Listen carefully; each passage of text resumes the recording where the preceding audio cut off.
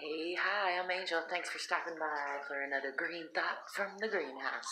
I just want to remind you, you never know what's going to happen tomorrow. The weather changes all the time. That's the one thing you can count on is change.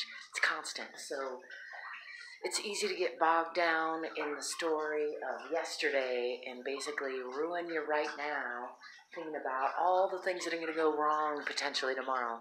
But the fact is, most things go right most of the time.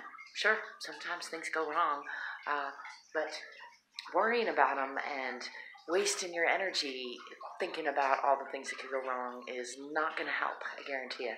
The best thing to do is prepare for all the things that are going to go right. Prepare a little for things that might go wrong, but mostly get ready for all the things that are going to go right, and when they arrive, you'll be ready for them. And if things take a little longer or get a little delayed, that'll be all right.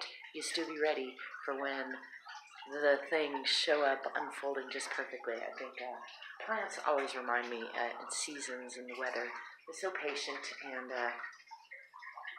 yeah, just go with the seasons. And sometimes be a little colder, a little hotter, a little, some changes happen and adjustments occur, and then life goes on. That's my green thought for today. I'd love to know if you have anything to add to that. Feeling silly in the greenhouse today, and yeah, super grateful just to be alive and looking forward to enjoying more of this delicious life. I hope you are too. Till next time, I wish you peace, prosperity, positivity, playfulness, and don't forget to drive forward.